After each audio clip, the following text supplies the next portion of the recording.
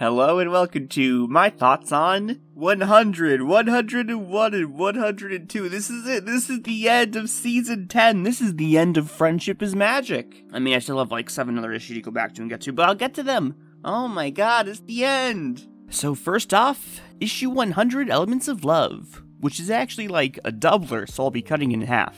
I don't know where exactly, but where I left off right now is just after the Knights of Harmony giant lore drop, and right when Lyra and Sweetie Drops were doing their thing. So, Team Rainbow Dash arrives at the city of Ornithia, where it's full of all kinds of birds, but not parrots. The parrots live in the Parrot Peaks, and I guess they're like the lower class, and Solano's family are servants to the king and queen. So Solano calls them raptors, which at first I thought was just a derogatory term for the birds of prey. But apparently birds of prey are just very commonly called raptors. I've never referred to them as anything but birds of prey, so today I learned. And wow, the city just so happens to be preparing for a royal wedding. Solano seems to be strangely timid when interacting with the castle guard. Very unpirately of her. Perhaps it's related to why she left Ornithia in the first place and became a pirate. We shall see. And after Rainbow Dash forces their way inside the castle, there's the tree! Just there! Turns out the birds already know all about the Elements of Harmony in the trees, and we don't have to find it and activate it for them. Wow. And now we get to the part where I want to kill myself, as I try to figure out how to pronounce ancient Greek. So as Solano, I put in very minimal effort. And I don't even know if I'm saying it right still. At least like how My Little Pony officially pronounces it. I found one clip on YouTube of the voice actress for Solano pronouncing it as Solano exactly one time. And like, good enough for me. And I mean, no one's told me I'm pronouncing it wrong otherwise, so I must be pronouncing it right?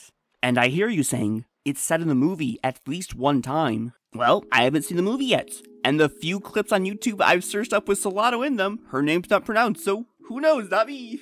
So anyway, the pronunciations I decided upon for our cast of new birds are Ilo, Zephyra, Ossipe, Thaumas, and Ozamin. And much like Solano, all of these characters are from Greek mythology. So Thaumas is an ocean god, and he like banged some kind of water girl named Ozamin, more commonly known as Electra, and then she popped out 3 little harpy sisters named Ilo, Solano, and Ossipe. And Prince Ilo's wife, Zephyra, is the god Zephyrus, who had some baby horses with Ilo the harpy. But maybe it was Solano? No one knows for sure. What we do know is, Zephyrus definitely porked one of the harpy sisters. I wonder why they decided to gender bend Ilo and Zephyrus. I don't know. I don't think there's any plot relevance. I guess just for fun. Wikipedia doesn't really have anything specific on Ossipe or Solano, but what we do know is that the 3 harpy sisters were chased down and almost executed by the Sons of the North Wind. But then their non-harpy sister Iris came down and was like, "Stop, or I will kill you in turn." And then the harpies weren't killed, the end. So, now that we've finished our history lesson, it's time to continue our fun little pony story. So, all the birds are really happy to see Solano, and then the Lady of the Hour Ossipe comes in and introduces her fiancé. Hugin, maybe? Who knows how to pronounce ancient Norse? Not me. So, quick little short history lesson. Hugin is one of Odin's ravens, and his ravens act as his eyes. That's all I will say. Why we're suddenly shuffling in Norse mythology? Who knows? But Prince Hugin hails from the Western Ravens, which, if Ossipe is specifying Western Ravens, it must be important for some reason, so keep that in the back of your minds. And he is acting a little weird, which all the ponies agree with. I do think he is a spy of sorts, mostly because of his namesake. Like, why name him after Odin's ravens, who were tasked with watching over Midgard, if he wasn't here to watch over the birds, right? Seems like pretty basic logic. So I guess real quick before history lesson ends, Hugin is of the Western Ravens. But there is one more character who has a connection with West. Zephyra. Zephyrus is the god of the Western Winds. If Hugin is doing something shady, is there a chance Zephyra is also trying to do something shady with Ossipe's brother Ilo? I doubt it, because her throne is lit up, so she must be part of the family. Just a thing I guess I should point out, but it's probably obsolete. So while Lyra and Sweetie Drops go check on Hugin, we get a huge exposition dump. Oh my god, the drought has turned into a hurricane, help! It's like 5 straight minutes of lore. I'm not gonna touch on this too much more, but oh my god, this pacing was so poorly planned. So much lore. As we know, okay, so elements of harmony. So every time I said it made no goddamn sense when any character was randomly assigned elements, it's because they weren't. They were different elements. They're not the elements of magic/friendship that we know. I thought it was just bad writing, but oh my god, it was planned from the start. This is so dumb. I mean, it's not a dumb concept. It's dumb that every pony was like, oh yeah, you're obviously friendship, your loyalty, your honesty, yep. These all are perfectly valid traits and they make sense. Like, no, why didn't anyone just agree with me? None of the elements of science made sense. Why didn't they just foreshadow that they weren't the same elements? They could have done that so easily. On the bright side, this totally means that Moon is not magic. So just for clarification's sake, I will now be referring to our elements of harmony, Twilight's elements of harmony, as the elements of magic, and our tree of harmony will be the tree of magic from now on. So the birds have the elements of love, the cats have the elements of purpose. I don't know why they have purpose and not patriotism, considering their arc was about overthrowing the government, but whatever. Dogs have family, which makes sense, no questions there. And Zecora has history, which is basically just friendship. So we'll find out which elements of love each of these birds are, and an interesting thing to point out, none of the specific elements are called love, which is odd because the set is called love, which makes me think that our set will actually be called the elements of friendship, but for now, until it's clarified, I'm going to say magic. So this time around, I'm not going to play guessing games with the elements of love. I will, however, try to guess Solano's. Because spoilers not spoilers, she will probably find her way into this love hexagon. Alright, so we got generosity, kindness, hope, protection, trust, and perseverance. And if I had to make an educated guess, Solano looks like a good match for the element of perseverance. I can't believe I just said someone was a good match for an element. What? There's a first time for everything! But I mean, if perseverance is already called for, then she can fit protection too. Why not? So it's interesting that one of their elements is hope. And the first thing that comes to mind when hope is said is somnambula. And specifically what I'm thinking of is when Pinkie Pie tells all the pillars about the elements of harmony, the elements of magic, Somnambula says they are a reflection of our own elements of hope, beauty, strength, sorcery, etc. She specifically says our elements of hope. So when they name drop the element of hope here, are they purposefully trying to make us think of the pillars? Or did they just pull a random word out their butt and it doesn't mean anything? I mean, honestly, it's hard to tell if it's intentional or not. But I mean, either way, I'm excited / waiting to hear an explanation of is how this relates to the pillars, so I hope we get there soon. Quick art note, all of the temple lights are lit up, but apparently that's not supposed to be the case. The bird light is still supposed to be definitely off, according to Ospie, so I'll probably color them to be off. So I mean, I guess also art note, this Temple of Love is the only temple to have the little picture of the temple, like above the lights, to be different. All the other temples have all the exact same picture drawn, but this one is different. Why? For no reason, presumably, because, lol, why would anything they do have reason? That's what I've come to expect. Still waiting on the hieroglyphs from the Desert Temple to mean anything. At least we've got some more hieroglyphs here, and they make me think that they're completely irrelevant. Except that guy's still here. That guy's still here. That guy can still be involved. Well, I guess speaking of pictures on the Desert Temple, that world with 4 trees suddenly has meaning to me yet again. So we have come to learn that Equestria's Tree of Magic does not have a light. It is not responsible for that lit light that's always been lit. That is actually the Knights of Harmony's light. Which, with that knowledge, brings me back to my original assertion that Equestria's Tree of Harmony is fake. And that's why there's that picture of the Earth with 4 trees on it, And you know what's cool about 4 trees? Nothing. Well, that's not entirely true. Apparently Mesoamerica does have 1 tree for each cardinal direction, which, I mean, that would coincide with the painting on the wall, but I mean, there's not really any basis to start saying Mayans and Aztecs are in this story all of a sudden. So obviously the first thing that comes to mind with trees is Yggdrasil, the world tree, the Norse world tree, and suddenly Norse has crept into the story with Hugin. What does this have to do with anything? I don't know, it's just an observation. Anyway, this temple has a picture of Discord on it. The desert temple had a picture of Cosmos on it. Important information? Who knows? So I keep looking at the depiction of the knights from the story Yasipi tells. They have bird beaks, but they also have serpentine bodies? I keep trying to put Hugin under that robe, but they just don't look like a raven at all. So it makes me think ravens are a local plot thing, not an overarching plot thing. And while I can't attest for the apparent beaks, you know who else has a serpentine body? Discord. And along that line, Cosmos. You know who randomly appear on these walls? Discord and Cosmos. So what I'm thinking is, are the Knights of Harmony Discord level god beings? Cheerilee defines Discord as a lack of harmony. So are Discord and Cosmos the opposite equals of the Knights? That's my running theory as of now. But then, all the lights in the temple started going off, and the Bird Queen thought they were being attacked. You know who attacked Equestria's tree? Discord. Just saying. Well, I guess it's been retconned to Cosmos, but you get the point. But also, according to Ossipi, the knights seem pretty cool.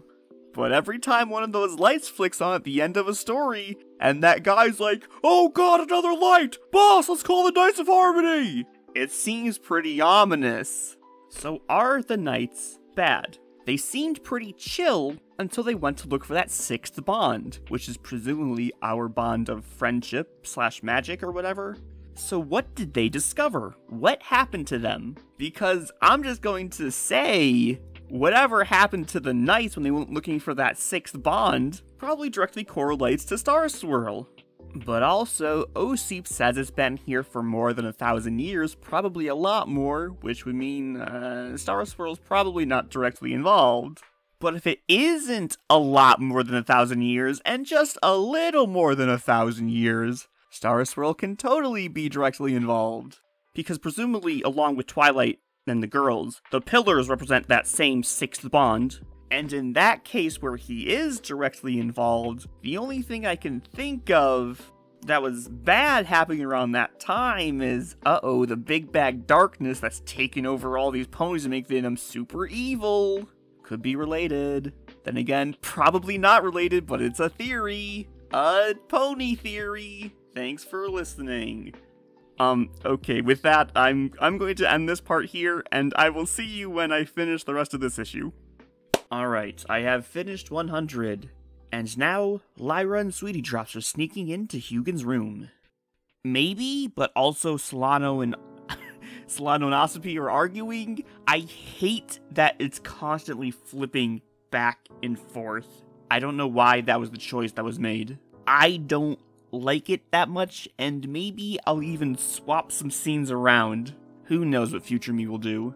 Anyway, Hugin is talking to mysterious off-screen stranger, who reveals that Hugin's actually a crow, not a raven. Is Hugin even his real name? Who knows? But not like he didn't do his namesake justice. He was a plant for evil, mysterious stranger all along. Whoa! I probably don't need to keep saying mysterious stranger. It's one of the Knights of Harmony. Very convenient that as soon as we get the Season 10 lore dump, the Season 10 plot starts happening. I really don't understand why... what's her name? What is her name? Caradwyn.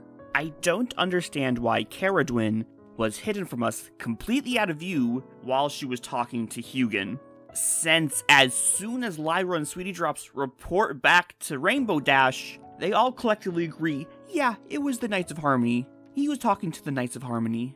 And then, big surprise, it turns out to be, yes, he is working with the Knights of Harmony. If they wanted the reader to think he was working with the Knights of Harmony, why keep it completely ambiguous from us? All that did was make me think, no, he's not working with the Knights of Harmony. They're misinterpreting the situation, and it's going to be some other twist. But no, turns out it's exactly as they thought. No surprises here. But I mean, hey, I guess they got me. Plot twist, it wasn't a twist. Ha ha ha. And then bam, she shoots Lyra and Sweetie drops. Meanwhile, Solano and Ossipe are having a lover's quarrel. And yes, of course, Solano was the 6th element of love. No surprises there. And she is Perseverance? What? I had the information available to predict which element she was? Wow, what a concept. I wish Ossipe had said what the elements of the other sets were called. I would like to know what Capper and Zecora's elements actually are, but oh well. She does not want Ossipe to marry Hugin, because she can tell she doesn't love Hugin. Which, I mean, if the whole point is to activate the elements of love, kinda makes sense where Solano's coming from. Not that arranged marriages don't work, but in this specific case, Ossipe is trying to force her destiny to come. But, I don't think the elements work that way. But like, on a related tangent, her throne is already glowing. If her element is already active, shouldn't she know that she's in love with someone? Like Solano does bring up, her whole family should be aware that she has already met and fallen in love with her pair, or however this elements of love thing works. They probably could have scienced out who it was, but instead her dad's like, marry this random guy. And she totally agrees, yeah, this is the best strategy to activate that last element. But anyway, Solano and Ossipe's fight. Much like Capper and Chummer, Solano and Ossipe's relationship is the B-plot of the story. With the exception of, we already had Capper and Chummer backstory, we got nothing for these two, and nothing is really explained, they just have little fights, and then they love each other at the end. I don't know, nothing happens with it. I don't understand why it wasn't fleshed out a little more. It's literally just this one page that says anything about their relationship. Like, we don't know why Ossipe and Solano wanted to run away, and if it was Ossipe's idea, why did Solano even decide to do it without her? We truly do not know anything about Solano's relationship with any of the birds here, and the only thing we can do to supplement this story is fill it in with logical cliches. Thaumas probably didn't like his son and daughter getting so close to the help, and he probably either told this directly to Ilo or Ossipe, or at least to his guards, to make sure Solano stayed away from them, which could be why Solano says she was never going to fit in at the castle. And since Ilo and Ossipe both regard Solano as a very dear friend, Thaumas probably failed at keeping them separated. Solano also says she doesn't fit in at the Parrot Peaks, probably because she was born and raised in the castle. And since the parrots of the peaks seem to be the lower class, they probably resent her and don't see her as equal to them. And after living in the state of not belonging anywhere for years, Solano wanted to leave Ornithia. But then Ossipe was like, what if we left together? We could take one of my father's airships. But that could be how it goes, but who knows? And if Thaumas and Solano were, like, having problems with each other, like, apparently he threatened to kill her if he took Ossipe. I would think that if there was a dispute like that between the elements, that they wouldn't be able to activate. But apparently it's all good here. So, in Zecora's arc, Zecora speaks directly to the Tree of History, and it tells her a bunch of generic things about how friendship is magic. And it specifically says, any creature who wishes to use the elements of harmony must simply look to their friends. Which, I mean, up until now has made a lot of sense because we just assume that they're the same elements as we have in Equestria, and they're about friendship. And with the zebras and cats and dogs, it just so happens that they're friends. But with the birds, they are not friends. So it's weird that the Tree of History would say this when it's not applicable to this set of elements, because, I mean, Solano only knows 2 of them, and she hates one of them, Ossipee says that each temple is devoted to a specific bond. But what is the bond that connects the elements of love together? Because she only names the other 4. The bond of family, the bond of shared experience, the bond of shared cause, and the bond of country. There is the obvious bond that all of the birds are technically family through blood and or marriage, but this is not the bond of family. The dogs are the bond of family. So the Tree of Love is specifically about romantic love between 3 sets of birds. Does the Tree of Love only require each element to be bonded to one other element? It's so weird that this one seems to operate differently. Speaking of the bonds, the Knights of Harmony are the bond of country? Man, I can't wait to see how patriotic they are when they come to conquer Equestria. They better show how patriotic they are, otherwise, cause I mean, their lights lit up, they must still follow that bond of country. There better be a payoff for telling me that they're the bond of patriotism. Man, so other than what is the bond of love called, what is the bond that Equestria has called? Because it can't just be friendship, because all of the trees are supposed to go off of friendship, right? If we're to believe the Tree of History. Unless maybe the twist all along is that Equestria is the bond of patriotism. Ooh. And that's why the new Knights of Harmony hate Equestria, because they hijacked their bond of patriotism. Oh my god. Anyway, Team Rainbow Dash is unconscious on the airship, and they're going down. Ooh, attempted murder. These Knights of Harmony mean business. But unfortunately, Solano wakes up and saves everyone. Gotta say, I did not think Solano could fly, but apparently she functions just like a squirrel. But then, uh-oh, they're going to be late for the wedding! So Rainbow Dash and Spitfire slingshot Solano there. I don't think that's how physics work, but who cares? Solano was just in time! She pulls out an emergency hat and cutlass, and prepares to duel Hugin! But apparently Mama raised a bitch and he calls for the guards. Thankfully, Rainbow and Spitfire show up to take care of them. While Solano's giving a perseverance speech. Hugin pulls a Die Hard, oh my god! I've never actually seen Die Hard, but I sure as hell know a Die Hard when I see one. And then Solano touches the last throne and it glows blue. And suddenly, Ossipee realizes that she's been in love with Solano the entire time! Whoa! And then Solano defeats Hugin, the end. But oh my god, it's not over because Caradwin appears and reveals her entire evil plots. The new Knights of Harmony want to burn Equestria to the ground for whatever it did to them. So, Caradwin's design. Yep, a very serpentine with a bird head, just like the temple depicted. She also has a heart on her chest. Could that mean that she is like the guardian of the Temple of Love? Or do they all have hearts on their chests because all 6 bonds represent a different kind of love? Just to like iterate on that point, when Ossipee is going over the names of the different bonds, something that immediately comes to my mind is something Cadence says to Tempest. Love is not restricted to romantic love between 2 ponies. It takes a number of forms. Love of family, love of friends, love of country, love of self. And not that I need to point out, but the 5 kinds of love Cadence talks about are almost exactly the same as the 5 bonds Ossipee talks about. I mean, there's love of self, and there's the bond of purpose. It's basically the same thing, right? An argument definitely could be made, but everything else literally exactly the same. And yes, it could just be a coincidence, these are 2 completely separate stories. But these 2 completely separate stories have the same writer, so maybe not coincidence, maybe just canon.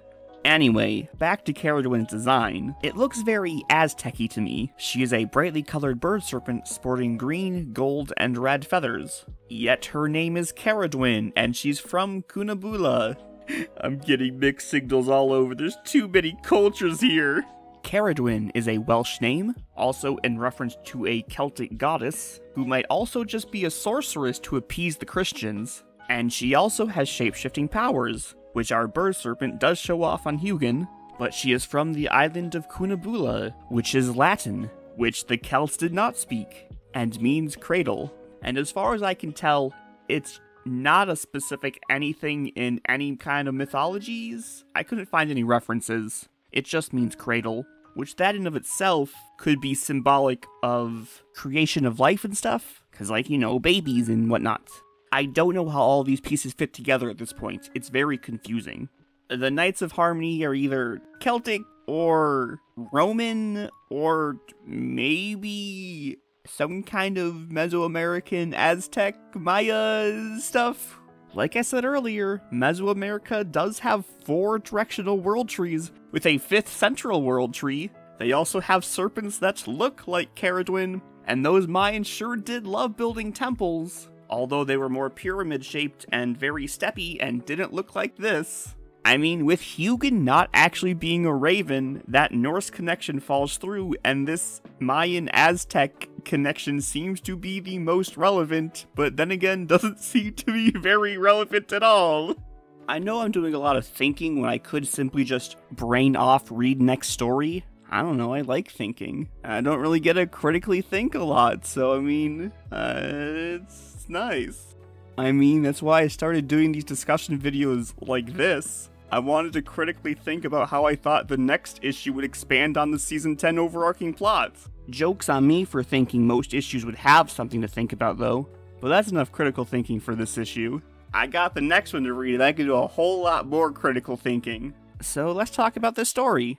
I like that we finally got plot, that's nice, but unfortunately, Solano's side plot was completely irrelevant. Like, Zecora story got a little shafted because they had to force in some plot setup, but that was the first part of the story. I mean, you know, it had to be done. But now, we're just about to hit the climax of Season 10, and they waited till the absolute last second to just force in a ton of extra exposition just so we knew what was going on. That's really bad planning. I do like how the Season 10 plot is going so far. Not the pacing, of course, but the actual content. But man, if you just wanted to read this for a nice standalone Solano story, you don't get one. It doesn't exist. And what's like crazy is that we got such a good payoff for a story we didn't get to see. I loved the entire wedding scene of Solano versus Hugin. Since Team Rainbow Dash arrived in Ornithia, Solano has been acting a little off. When they first arrive and all the other birds are staring at her, her response is, "Let's hurry up and get to the castle." And when they get there, yet again, she acts strangely when talking to the guards. She's ashamed to be a parrot in Ornithia. And then finally, when we get to the wedding, she shows the other birds who she really is. She's not just some lowly parrot. She is Captain Solano. She doesn't care what Hugin, or the guards, or the rest of the raptors think of her. She's here to kick ass and take names. Like, looking at the 4 main parts of Season 10 as standalone stories, this is by far the weakest one. And it's not even because the writing, or the setting, or the characters were bad. What we did have was good. We just didn't have a lot. Canania was a very weak story, but at least it was a story. This one's just nothing. It's just exposition dump, so the next 2 issues, the finale, makes sense. Man, Solano got it way worse than Zecora did. Rip Solano. Also, we were too busy reading lore that we didn't have time for any fun moments. Lyra and Sweetie Drop sneaking around for, you know, that little bit was a little fun. The whole wedding scene, you know, where Solano crashes in, all Shrek style, "I object!" You know, and then fights Hugin. That was pretty fun. And that's all. Yeah, not a fun story, not a well-paced story, just a story. But that being said, it got me excited to see how this finale goes. You know, maybe sometimes it is best to not reflect on the past and to simply move forward. Into issue 101, hell yeah! Oh wait, before I move on, so in issue 96, Capper, Rainbow Dash throws out a cock tease that Twilight's been reading about trees and ancient temples and stuff.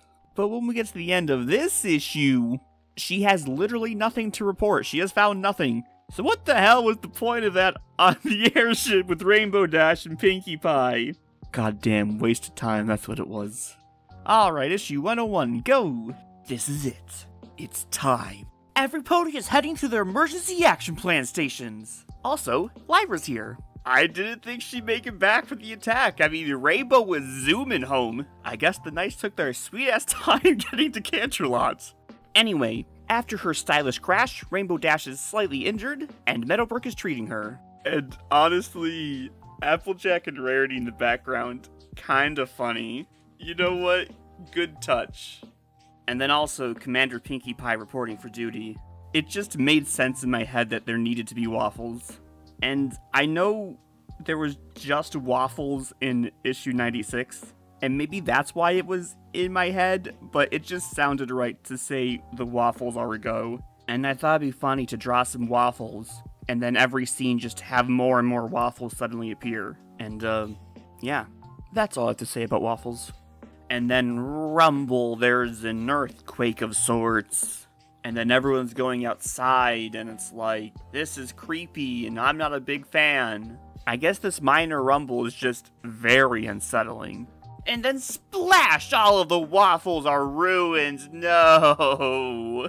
I don't know why Rainbow just assumes this is the Knights using magic, but she's absolutely right, the Knights are at their doorstep. So Twilight has a little talk with the leader of the Knights, and his name is Danu. Much like Caradwin, Danu is a Celtic goddess of earthquakes. It's interesting that he's regarded as the leader, because Ossipee says that it's ruled by two families, not one particular of the group. Well, actually, maybe it totally makes sense, because Caradwin also says the king of Kunabula Center, and supposedly all of the Knights of Harmony should be princes and princesses, and not king, unless Danu has claimed that spot as his own. So he wants Twilight to hand over the elements, but he's a little too late. They done got broked. And Twilight says their power lives in her now, but I'm pretty sure it kind of always lived in her. But regardless, since they don't got no elements, they gotta die. It is pretty funny that he just dug under the force field. And also, I thought Discord was helping with that barrier. How did he let this happen? Discord, come on.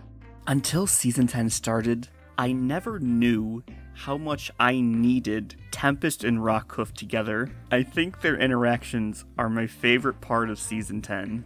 I'm so glad I was right about them being friends. And now it's time for the big reveal. All of the Knights take off their cloaks. And you recall how I was having some cultural confusion regarding the available information on the Knights? Turns out that was very much intentional, as they are all wearing clothing of various cultures. The only thing they seem to have in common, well, I mean, besides them all being chimeral creatures, is that their names are all Celtic gods and goddesses, or other Celtic mythological beings of sorts. So Danu, as I said earlier, is a Celtic goddess of earthquakes. And then we got Balor, who has a big poisonous eye, and if he looks at you, you die. That's his lore. And next up is Tyrannus, who is the god of thunder and bad wind puns. Wow. Then we have Octopus Girl. We don't get a name on Octopus Girl, at least not yet. And if there weren't so many different kinds of Celtic water goddesses, I would hypothesize a guess, but there's not a point. Who cares? And the last one up is Morrigan, aka the Morrigan. She has the power to inspire or demoralize soldiers. Very useful in this situation. Except, like, this Morrigan, like, Sombra-style mind controls. That's cool. So like I said earlier, they all seem to be representing various cultures. So while Danu is sporting a very classic Greco-Roman attire, the Morrigan's just straight up wearing Native American headdress. While Balor has a kilt of sorts, so I'm guessing he's representing the Celts. And this could just be me being racist, but Octopus Girl is wearing some kind of headdress that I would think is of Hindu reference. While, like I said earlier, Caradwin is looking very Coatl to me. And then there's Tyrannus, who's just got some armor on. I'm not an armorsmith, so I can't be sure, but it looks pretty Germanic in origin to me. And when you combine all that with their chimeral forms, it's like some kind of symbolism. They're just the cultural melting pot of mythos. But anyway, the Knights totally wreck all of the army, and meanwhile, Twilight's freaking out because she doesn't want to die. And then Spike's like, gee, I wonder if they'll target the kids too. And then, uh-oh, they already have the kids. The end. Honestly, not a lot happened, and you know what? I'm okay with that. Very concise, short, and sweet. The only real concern is, there's only one issue left, and I don't think they're gonna have time to meaningfully resolve this conflict that has just barely started. Like, I don't think this is gonna be worth the 10-issue buildup that we actually didn't have because they were too busy doing other things to develop the story, which is why we had to get a 5-minute lore dump at the very end. That being said, I'm still having a good time. A little disappointed that Tempest lost to a storm and Rockcliffe lost to a rock, but hey, I'm excited to listen to the story Danu's gonna tell Twilight. So I assume it will be about the incident that happened in Equestria, and hopefully I don't know, I just want someone, Danu, Star Swirl, anyone, to talk about Equestria's tree. And how do I think Twilight's gonna win? Because obviously the characters don't die here. I don't think Twilight can talk no jutsu her way out of this. The Knights are pretty hell-bent on destroying the elements because they, feel like they have to. I mean, this is their element of patriotism coming out, right? Bringing the elements of harmony to other lands nearly brought the downfall of their country, so in order to save it, they have to take it all back. But I mean, the real question is still, what happened in Equestria 1,000 some years ago that changed their philosophy? How did the ponies fuck everything up? But also, Danu kind of a dick? Tree of History over here saying, all any creature must do to use the elements of harmony is simply look to their friends. But then Danu just comes in I guess your pathetic little elements have some utility, but my element of loyalty is the best. I mean, God, what an asshole. I don't think the Knights of Harmony are bound by friendship. On the contrast, the other elements kind of hype each other up a little bit. When Danu talks shit to Tyrannus for his sick wind puns, Octopus Girl's all I think his wind puns are pretty cool. And then when Caradwin sees Shining Armor about to fight Balor, she says to Big Mac, oh, your friend over there's gonna get wrecked. And then Balor's this was pretty cool, but Morrigan's got some cooler magic. Honestly, I think it's just Danu. Danu claiming the role as leader of the Knights of Harmony. I wonder if he is also the one Caradwin referred to as the king. Oh, cause yeah, Tyrannus and Balor refer to him as my liege. They're supposed to all be equals in this. The Knights are supposed to be equally ruled by two families, all princes and princesses.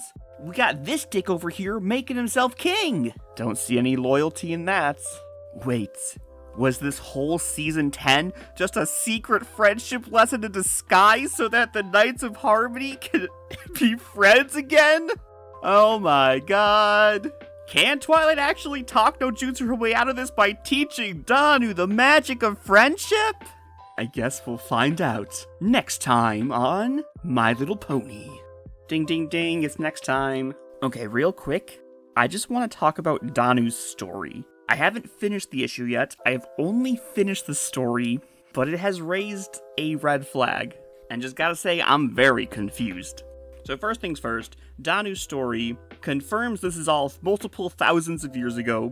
So yes, this predates the Pillars, meaning that one day Star Swirl just accidentally tapped into their magic and created the Tree of Harmony and the Elements of Harmony, both of which were properly named using the proper terminology that the Knights used, coincidentally. And it's weird because Danu says, our ruler had given away too much power.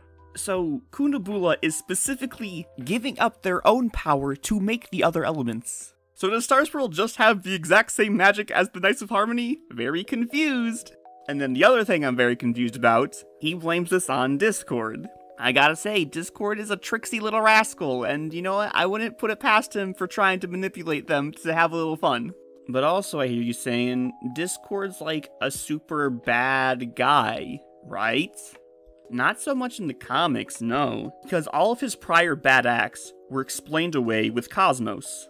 In this continuity, Discord did nothing wrong, but he took the blame for everything Cosmos did and altered everyone's memories. So the fact that Discord is inciting a war directly contradicts what he says in Cosmos. You know how I feel about killing. That's like the whole point of a war, right? So I don't think Discord actually started this. And of course, there's the thought, could these be Cosmos's bad acts that Discord is being blamed for yet again? I mean, not really, because once again, this is multiple thousands of years ago. This is pre-Equestria shit. Cosmos was very much during Luna and Celestia's reign. That being said, maybe while Discord is just chilling around in pre-Equestria, Cosmos is around the other side of the world interfering with the dogs and the cats and the zebras long before she crashes on Discord's little planet. And then for whatever reason, the Knights just assume this is all Discord's fault. Because, you know, the guy's kind of a dick. I get it. And she keeps getting referenced in the art, so she's just fresh on my mind, of course. Like, it's gotta pay off, right? They're not just they're not just adding her everywhere for no reason, right? Surely it means something. God, I know exactly how Rainbow Dash feels in this scene. But, TLDR, I do think Danu is an unreliable narrator. He is extremely biased. And I love that he just reiterates how much of a douchebag he is. And most importantly, the element of loyalty. God, we get it. Much like I referenced earlier, he specifically says the phrase, love of country, which ding ding ding, surprise, Cadence immediately pops up when she hears the word love. Is Cadence gonna teach Danu a lesson about love? But anyway, hopefully everything gets a lot less confusing later. But for now, I'm gonna go back to finishing the story. Okay. I just finished it. I just finished 102. So, you know, I didn't think there would be a meaningful resolution. After all, we didn't really have much time. But I didn't think... But, you know, I expected there to be a resolution. Or any... Just Twilight shot him and he ran away at the end. Nothing happened. Jesus Christ. I don't even know what to say. I'm just stun-locked. So Twilight and Danu had conflicting ideologies, and that is what has been fueling the conflict. But there wasn't an ideological resolution. There was a very swift physical resolution, which had almost nothing to do with what had been going on this entire time. This was so much more poorly planned than a guy could have even anticipated. They didn't have a story. They just didn't have a story. They had no story. All right. Those were my initial reactions, but now I've had a good solid week to reflect on this. So let's go back to the beginning of the story.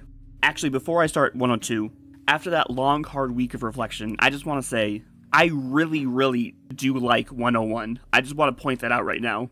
I think it just has very good pacing and characters, and truly did make me excited to see the finale.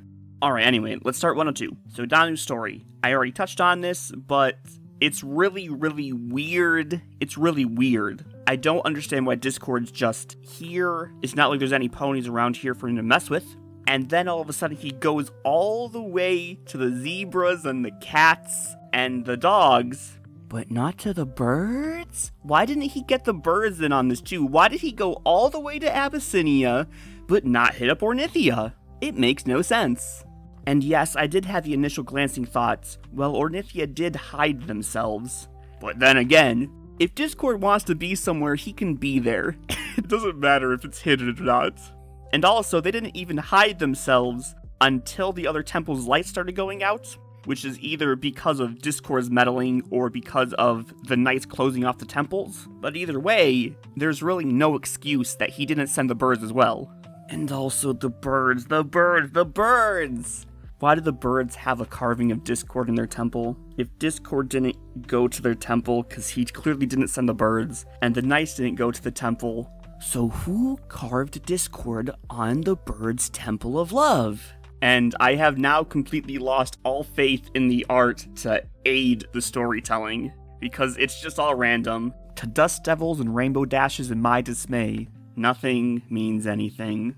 Oh, and before I just end Danu's story, I made some tweaks to the dialogue. Danu says Knights of Order and Knights of Harmony all over the place. and it's not consistent. Like, he says Knights of Order before he even explains that they changed their name to the Knights of Order, and then after that, they actually only say Knights of Harmony exclusively, and it's really weird, so I fixed them. You're welcome.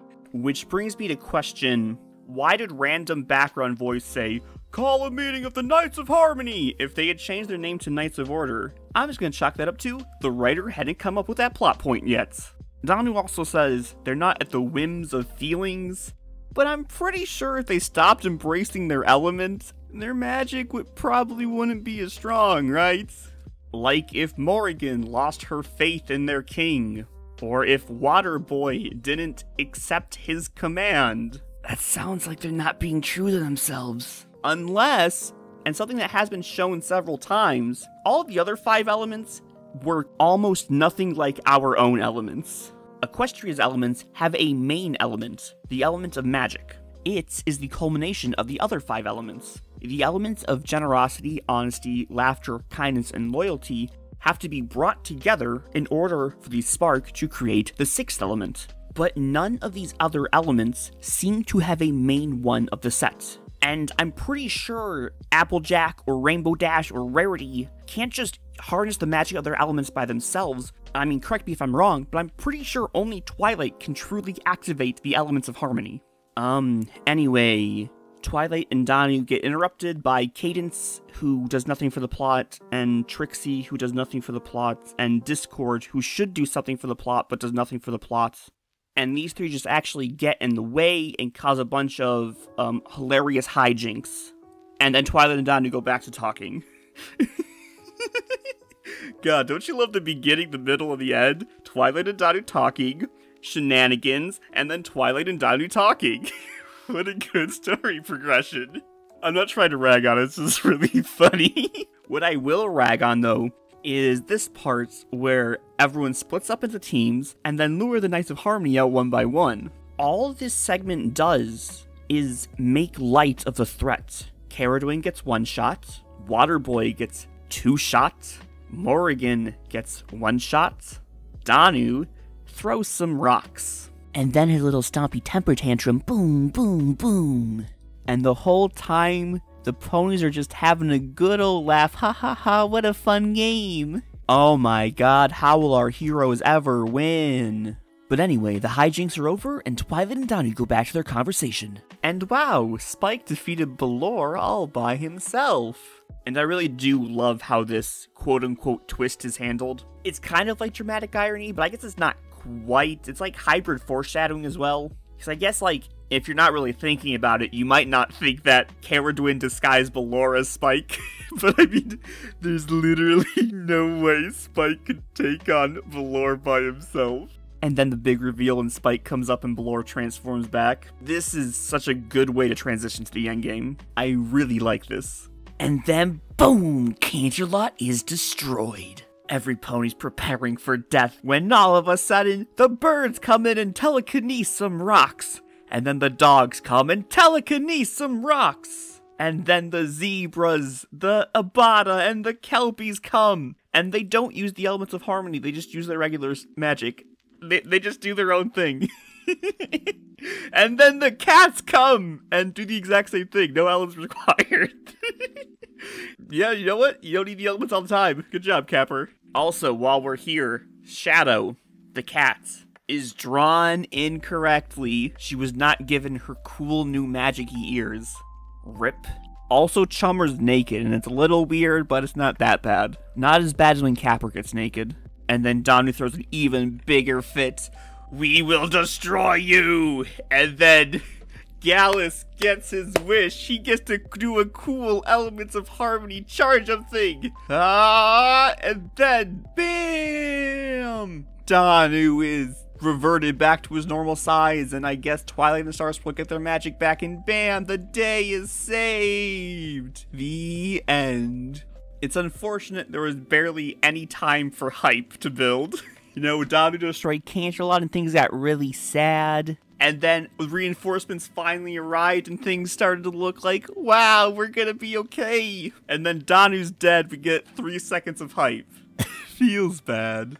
Also, for continuity's sake, I did update the moon to say Luna is a bitch. Previously, it incorrectly said Luna was here, which I mean was what it used to say before Cosmos changed it into Luna is a. And I guess she could have changed the rocks back off screen, but I think it's funnier if it just still says Luna is a B word. Alright, so issues 101 and 102. For now, I'm just going to judge them separately as their own little standalone story, like apart from the whole of Season 10. Was it a good story? If you recall my reaction from when I immediately finished it, I said there was no story to be found. That's technically a little over-exaggerated. You know, I was in the moment. It was hilarious. All of the Knights of Harmony just got one shot and they ran away. You know, it was really funny. But I mean, here's the really sad thing about issues 101 and 102. There are several pieces of a story there that we didn't get told. It's like the writer decided on a pretty well thought out story, and then I guess scrapped it at the last minute and just threw everything to a pile and said, the end, the Knights of Harmony get defeated. So I got a question for you guys. What are your thoughts on Danu? What do you think of his character and how he progressed throughout these 2 issues?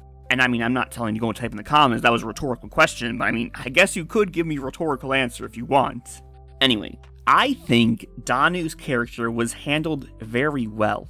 And how's that, you ask? All he does is go crazy and want to kill everyone? That's exactly it. I just think his character was written for a very different story, and there are several signs of this alternate story floating about. I'm proposing that this story was supposed to be about Twilight teaching the Knights of Harmony how to be friends with each other. Thinking back to what the Tree of History says, and yes, I'm bringing up the damn Tree of History again. At their core, all of the elements of Harmony are about friendship, and all of Season 10 has been about repairing relationships. Zecora and all her friends, Jen and Katharina, Capper and Chummer, and Solano and Ossipi. And within issues 101 and 102, there are hints of this repeating theme. Even though the Knights of Harmony are supposed to be evenly led by 3 princes and 3 princesses, Danu has declared himself king. Not only does he not value their abilities or their character, he doesn't even value their element. On 2 occasions, your elements have some utility, and most importantly, loyalty. And it's this loyalty that he values so much. That is the crux of this story, or rather, the loss of loyalty. And I don't mean specifically his loyalty. I mean the corruption of the element of loyalty of patriotism over the last thousands of years. When Danu first arrives, his mission is quite straightforward. Retrieve Equestria's elements. That is all.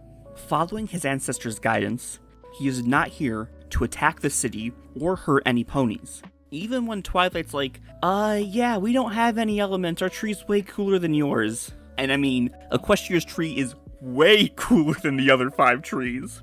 I mean, I don't see their trees making a giant castle that also makes locked boxes that can also turn items into keys for that box that unleash the power of Super Saiyan. Come on, our tree's fucking awesome! Man, I wish Starswell said anything about the creation of the tree in this story.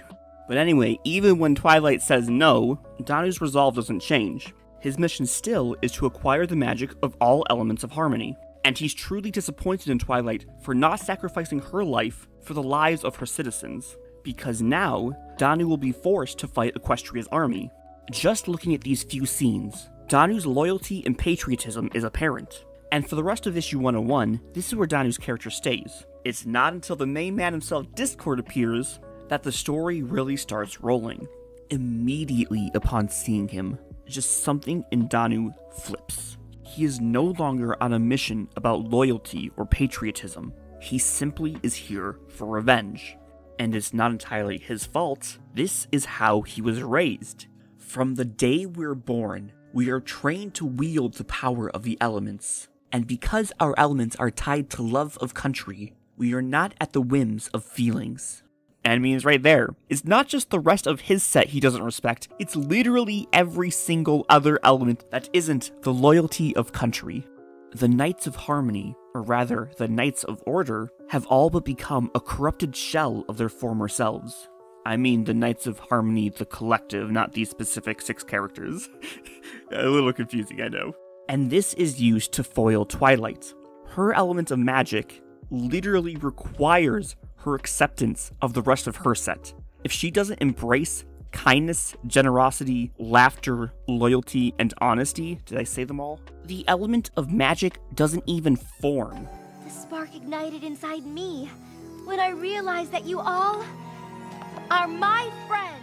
Danu says the elements of patriotism are a shield used to protect their home. This statement is the reason Danu cannot win. Upon seeing Discord, he is no longer here to simply protect his home. If we stop these elements and let him escape, it will mean nothing. Raise the city if you have to. Destroy Equestria. And it's at this point, Tyrannus and Caradwin question him. Waterboy no longer accepts his command, and Morrigan loses faith in his ability to lead. And then there's Balor, who's just magic. So he's the only one truly not bound to the whims of feelings. I believe this is the one case where friendship is not magic. Unless Moon is actually still magic for some reason, then I guess this is the second case. And then, Danu commands the knights to split up. A nice reminder that they don't care about each other. Meanwhile, Equestria's elements are standing strong and are easily able to pick them off. And sadly, this is where this story ends. It doesn't progress any farther than this. There is no payoff. And it's like, what happened? Did it have to be scrapped for time constraints? Did they simply not know how to write the ending? Because, the rest of the knights died, and then Danu just kept making earthquakes, and then he got one shot. How is this the end? all of this build-up and character development. How is this the end? All the rest of the knights had to do was walk up to Danu and be like, what the hell are you doing? This isn't patriotism. This is genocide. Whether or not Danu changes his mind is irrelevant. All that needed to be done is that the other 5 knights collectively disavowed Danu's leadership. And again, as shown earlier, the other 5 knights are unified together, and Danu is the outlier. Blaming all of Equestria for Discord's actions violates Caradwin's element of equity. What pride does Tyrannus feel from this? This isn't what it means to be a Knight of Harmony. Morrigan and Waterboy, their faith and acceptance of Danu is already gone. And then there's Balor, which...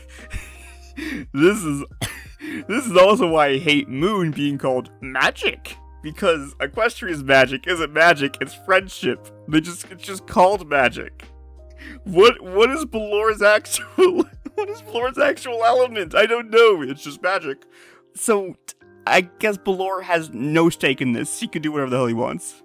On a side tangent, speaking of element of magic, when Twilight said, no pony could sit this out, you know who actually sat this out and contains a portion of the element of magic's power? Sunset Shimmer. If only she got included in more things. And no matter how hard Twilight tries to show Danu the value of friendship, and how much she has tried to use the elements to change the world, she cannot change him. Danu believes that this is what loyalty to his home means. As a Knight of Harmony, he was taught that it was his responsibility to make sure the rest of the elements never became activated, and he is fulfilling that purpose the best he can. He has become so blinded by his loyalty that he completely hates the rest of the world. Anyone that is not of Kunabula is lesser to him. Even anyone who does not share his element of loyalty is lesser to him. And only the other 5 Knights of Harmony can open his eyes. And the problems with this story aren't because of Danu. The problem is, just like Danu, this story doesn't respect the other 5 knights or their elements. They just get left to do minor background commentary and reaction, or get ran over by a yak. Ha ha ha, so funny. Oh look, wow, Discord killed Tyrannus off screen. Man, don't you just love these other 5 Knights of Harmony? I think that sums up my problems with 101 and 102. But I gotta say, I do think the quality of dialogue between Twilight and Danu was pretty good. even if it did overstay its welcome a touch too much, it really is like 60% of the story just them talking. And I mean, that itself reflects my problems with Season 10 as a whole. There was a lot of not anything important going on. And I mean, truly, there were only 4 issues that talk about the main plots. The finale of Zecora 92, 100, 101, and 102. With 100 being 90% exposition, and 102 just using Danu to try to rationalize why any of this actually mattered. Whatever happened during development, something went wrong. They did not have the time they needed for this story, and it shows. Zecora's arc started off pretty good, with the exception of Part 3, which benefited neither Zecora's subplot or the overarching plots. And in the moment, it didn't feel bad that they were spending so much time developing Zecora's friends, but in the long run it was worthless because they never came up again and it didn't matter who they were. And this is shown in the Diamond Dog arc. We literally don't know anything about these damn dogs. We didn't explore the characters, and we didn't explore the main plot. What was the purpose of Team Rarity's story? They're just assigned some elements that don't make any sense. Which, I wonder what their elements actually are. Like, man, yeah.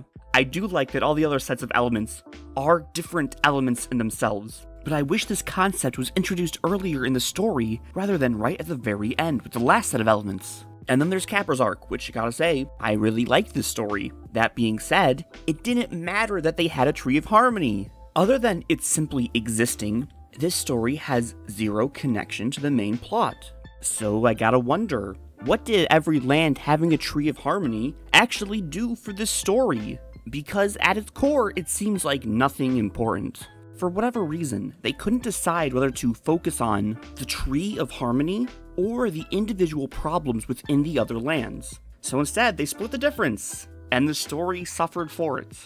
Alright, do I have anything more to say?